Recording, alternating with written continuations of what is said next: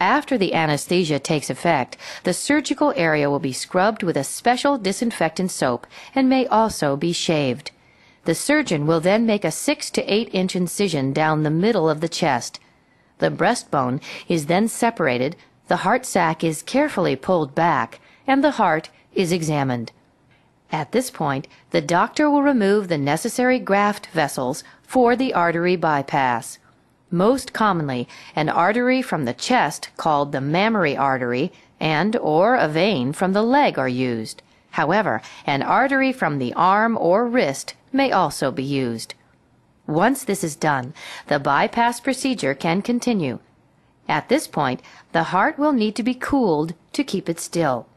During this time, the heart will be connected to the heart-lung bypass machine.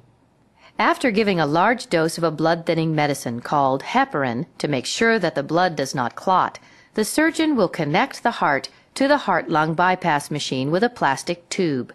Blood from the heart is then sent to the bypass machine through this tube. The machine supplies the blood with oxygen and then pumps it back to the rest of the body through the other tube.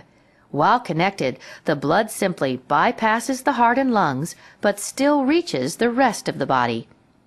After being connected to the heart-lung bypass machine, each of the blocked coronary arteries will be carefully inspected.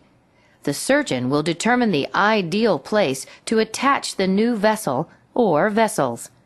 Usually, the vessel is sewn into an area below the blockage and then into a location in the aorta. When your heart resumes its normal function and can support your body with its own pumping ability, it will slowly be removed from the heart-lung bypass machine. Because everyone's heart is different, the time it takes to be removed from the bypass machine varies. If your heart is slow to return to its normal function, several options are available to help it regain strength. These include medication through your IV, or electrical stimulation from small thin wires called pacing wires to help your heart beat normally until your own heart's electrical system has recovered. These wires are placed directly onto the surface of your heart and will be left inside your chest during your hospital recovery. Usually, these are temporary and should be removed prior to your going home. But in some patients, the wires may need to be replaced by a permanent pacemaker. Several chest tubes will also be placed inside the chest to collect any fluid that drains into the spaces around the heart and lungs. These help to ensure that the lungs and heart are working properly. Lastly, the breastbone is brought back together with thick steel wire.